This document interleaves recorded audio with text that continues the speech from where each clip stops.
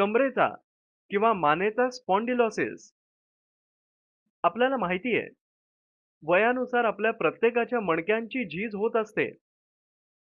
मात्र काही वेळा ही झीज अकाली किंवा प्रमाणापेक्षा जास्त होते. कधी कधी मणक्यांमध्ये हाडाची छोट्या तुकड्यांप्रमाणे वाढ होते. यामुळे मणके एकमेकांवर घासले जातात. काही वेळेला इंटरवर्टिब्रल डिस्क आकसून गेल्यामुळेही ही परिस्थिती उद्भवते. मणक्यांच्या मध्ये असणारी जागा कमी झाल्यामुळे मज्जारज्जूंपासून निघणाऱ्या तंतूंवर दाब पडतो. त्यामुळे हातपाय बधीर होणं, मुंग्या येणं ही लक्षणं जाणवतात. मान किंवा पाठीमध्ये सतत दुखत राहतं. हालचालींवर मर्यादा येतात.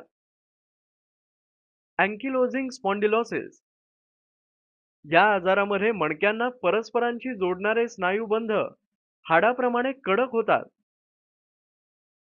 बी. हाडं ठिसूळ होणं. शरीराचा भार सतत पेलत असल्याने इतर कोणत्याही हाडांपेक्षा मणके जास्त वेगाने ठिसूळ होतात. ठिसूळ झालेले मणके थोड्या आघातानेही मोडतात. सी. चकती सरकणे म्हणजेच स्लिप डिस्क किंवा डिस्क प्रोलॅप्स. यात खरं तर चकती सरकत नाही, तर तिचा थोडासा भाग आपल्या मूळ जागेपासून बाहेर येतो. अतिरिक्त ताणामुळे चकतीचे तुकडेही होऊ शकतात. बाहेर आलेल्या चकतीचा दाब स्नायुबंधांवर पडून त्याच्या तंतूंवर ताण येतो. यामुळे असह्य वेदना होतात. डी. पाठीच्या कण्याचा क्षयरोग.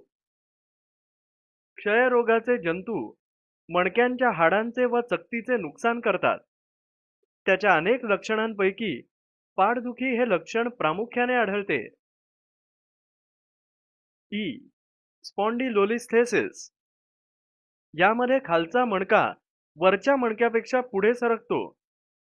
त्यामुळे मज्जातंतू व स्नायुबंध यांवर ताण येतो व वेदना जाणवतात. एफ. Spinal stenosis.